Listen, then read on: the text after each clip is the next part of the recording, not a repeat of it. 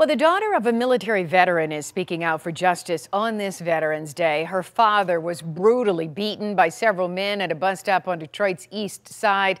Tonight, 7 Action News reporter Alan Campbell tells us the despicable crime left him with serious injuries.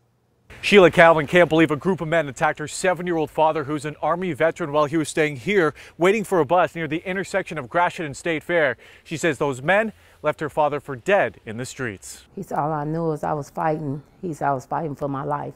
It was a violent and senseless assault by multiple people on a 7-year-old Marine veteran that nearly cost him his life. They didn't have that remorse of what they did because they left my daddy there to die. Sheila Calvin says her father has multiple injuries to his face and now some memory loss. Right side, the whole side fractured, mouth stitched up in different spots inside his mouth.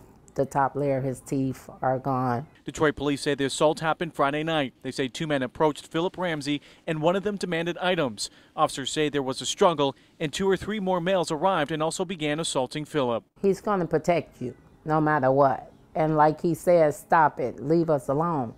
But I guess them guys felt like that was too much.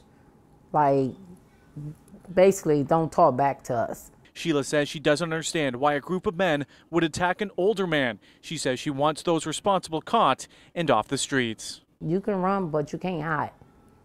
Everything in the dark comes out in the light. Turn yourself in.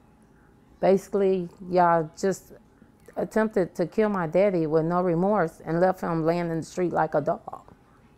Turn yourself in. Sheila says her father is trying to deal with what happened to him the best he can. If you have any information, you're urged to call Detroit police. Reporting on Detroit's east side, I'm Alan Campbell, 7 Action News.